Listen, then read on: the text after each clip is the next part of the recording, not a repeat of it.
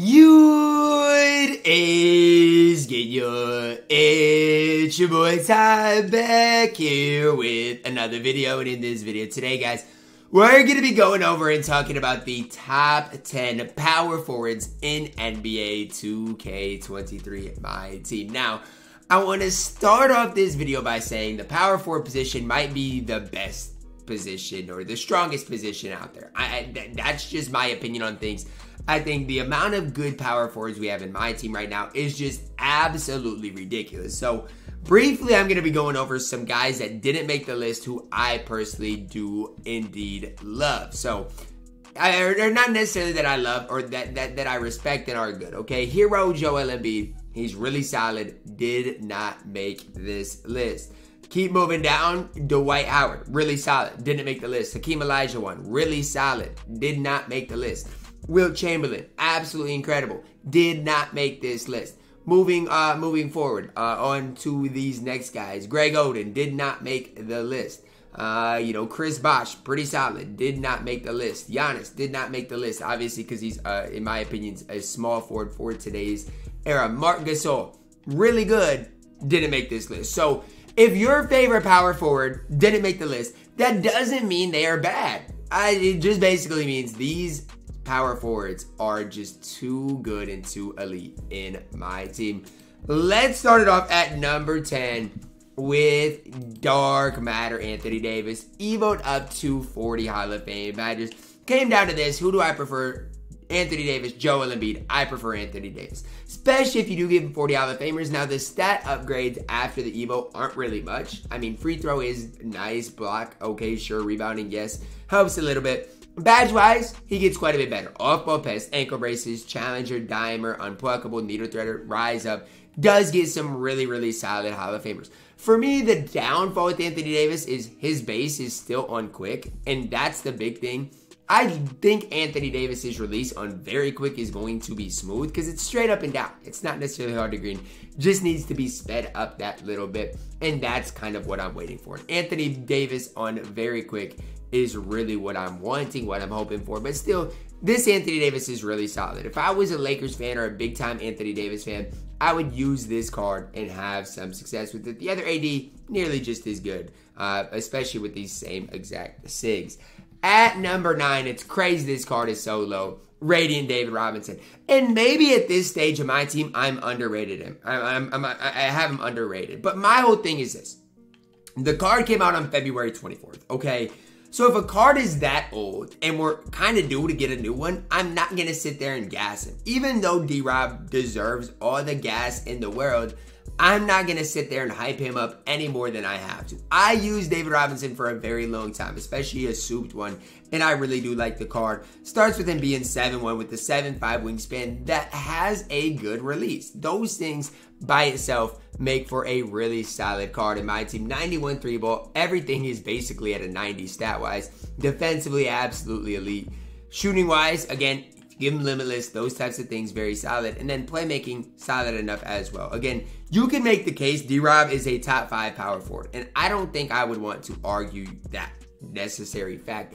Thing is, for me, D-Rob based on quick just isn't that quick for today's game. I think there are better power forwards in my team. D-Rob is still at number 9 for me.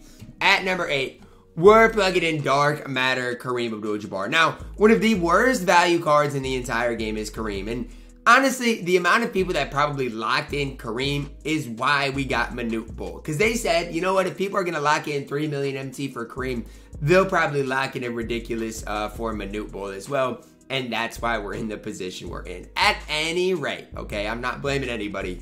This Kareem was really solid for his specific time. Why do I like him more than D-Rob?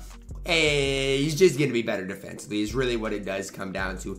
I don't necessarily love Kareem's release. I think his release is very, very mid, very mediocre at best. But when it comes down to it, his defense is elite, and nobody can argue that, right? Decent 3-ball as well as decent playmaking.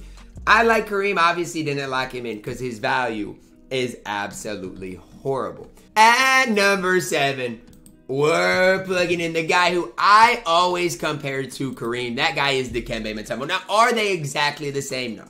They're a little bit different. Now, how are they different? Well, obviously, you know, Dikembe, I think, has a better release. Kareem, obviously, has a better overall 3-ball, more badges, stuff like that. It just really depends. I think Mutombo, obviously, is a card, again, with that I think has the smoother release. I've been using Mitchell Robinson lately. I love Mitchell Robinson in his own right. It's a shame he can't play power forward. I like Dikembe that little bit more than Kareem. Again, not a good value player. I got to tell you guys that. He's not a good value player. But objectively, is the card good? Yes. I'm not going to sit here and lie to you guys. He's good. Again, just value-wise, could be definitely better. At number 6, you know what? I'm putting this guy at number 6. Dark Matter Dirk. Initially, I had another guy at 6, but I had to change it, right? I couldn't. I had to change my list because I couldn't put the guy I wanted to this low, even though I wanted to. Here's the thing with Dirk. I have the card. I just actually put him up on the auction house. I like him. His release is probably the best on this overall power forward list. But look at his defensive stats and defensive badges. They're not great. And again, I'm not trying to slander Dirk because I think Dirk is solid in my team. But outside of his release, he just leaves that little bit to be desired for me. And again, it's not me slandering the card. That's not me saying you guys can't use him and have some success with him, because I have been using him and having some success with him. It all comes down to, can you green with the Dirk Nowitzki base, or the Bielitsa base, I should say, or not? Can you green with Dirk or not? If you can green with him, his release nearly impossible to get a contest on, which just leads for him to being one of the overall top power forwards in my team. Initially, I had this guy at number 4. He comes in at number 5. That guy is Alonzo Mourning. You know, with just more height dropping, and I like Alonzo Mourning, he just loses a little bit of value. And with every large guy we get in my team, Alonzo just loses that little bit. I mean, it's not like it's a ton, but just that little bit. Alonzo is nearly a perfect card, though. If you go watch my Alonzo Mourning gameplay, you're going to be like, wow, this card is absolutely elite. And my whole thing is this. If you get Alonzo for free, you should run him. There's no ifs, ands, or buts about it. If you get this card for free, he should be ran for you, okay? It honestly is that simple of a concept. It is that easy. The problem is he can't play small forward and he's only 6'10". I do like his player, model player, but I think it's really solid in my team. But as far as an overall card is concerned, he just lacks a little bit of height. Initially, I had Kristaps lower than Alonzo, and then I'm like, you know what, I can't. KP is 7'3", and for that, I can't put Alonzo Mourning over KP, even though I want to. Like, even though I really want to, I just can't do it. KP comes in here at number 4. Good release, 7'3", can move a little bit, plays good defense, competes with the Tacko Yao's Manute of the world. I don't get how anybody can hate on a guy like Kristaps Porzingis. Now, you don't have to think he's your favorite power forward in my team. I don't care about all that. That's fine. But if you hate on Kristaps Porzingis, I got to know why. Because even his defense is absolutely elite. I love KP. He's just way too expensive in my team. At number 3, Pink Diamond Tacko Fall. And I know this is going to get a lot of people mad. But here's the deal. You give him a decent coach. And for the sake of this video, I'll just say Monty Williams. You give him a decent coach in which the 3-ball goes up, the speed goes up, you give him the right shoe. You can get a low 70s speed, okay? Low 80s 3-ball. Get him to play decent defense. You apply the right badges to him. How do you hate on Tacko? We've got to remember the card is 7'6" with an immaculate player build. He's not just 7'6" Yao. He's 7'6" with the Tacko Fall player build, which is crazy. And again, if you're going to be up against the Manutes of the world, this card is so valuable in my team. As time goes on, this Tacko is just going to, again, become more and more valuable as we do go through it, because we're only going to get taller players in my team. Tacko's time is eventually going to come. But I'm telling you, as far as it's concerned right now, I'm not going to say he's a must-have, but if you do not have Manute Bol, don't have KP, Tacko is nearly a must-have for you in your specific squad in my team. Coming to the top 2, we're plugging in Bol at number 2. Is Bol better at small forward or power forward? He's better at small forward, in my opinion. But if you have Bol, and let's say your small forwards are, I'm just going to throw out some names. Let's say at small forward, you got like Tim Thomas and I don't know, whoever else. If you have to run Bol at the 4, it's not the end of the world. Bol can hold it down at that 4 and you can have some success with the card. Now, again, one of the cheesier parts about him is when you do play that small forward, obviously he's 7'2". This Bol obviously up here at number 2 as well. Both the cards are absolutely elite. My whole thing with Bol is he's basically a better version of Kristaps Porzingis. That's how I feel about Bol. Moves better than KP. Player model is just as good, if not better. And again, I mean, I just think offensively, he does give you that little bit more. So for me, I'm not going to sit here and gas Bol because the card is so expensive. And obviously, I am aware of that. Like, he is so expensive. The average person is never really going to get their hands on, especially the hero Bol.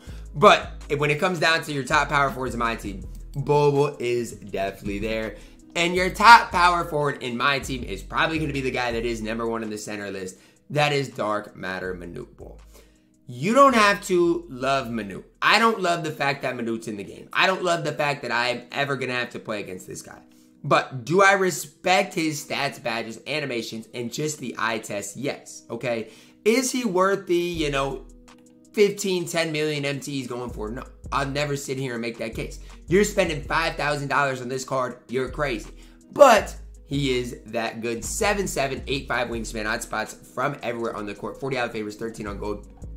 And again, let's say you just give him a decent coach. I'm not even going to say the best coach in the game. A decent coach. Speed, interior, perimeter goes up. You give him a defensive shoe, improve the 3-ball. You're going to love Manute Bol. Especially, again, if you do fully badge him up. Which, I would... If you lock in Manute and you don't badge him up, something's wrong with you, okay? I just got to say that. Because if you have the 15 mil to lock in for Manute, you've got the 100K to badge him up. It honestly is that simple of a concept. That easy to understand. So I do think Manute is our best power forward in my team. And that's my power forward list. Again, I think the power forward position right now in my team is so strong. And you guys can say I'm gassing it, this and that. But I really do think it's strong. The fact that Hakeem Wilt D12 didn't make this list, to me, is just absolutely absurd. Because all of those cards can play at a very high level. I need to know your thoughts on this list down below in the comments. Who is I too high on, too low on, and ultimately, who did I miss out on? Drop a like on the video, guys. Subscribe if you are new. As always, man, I love you guys. And have a blessed day.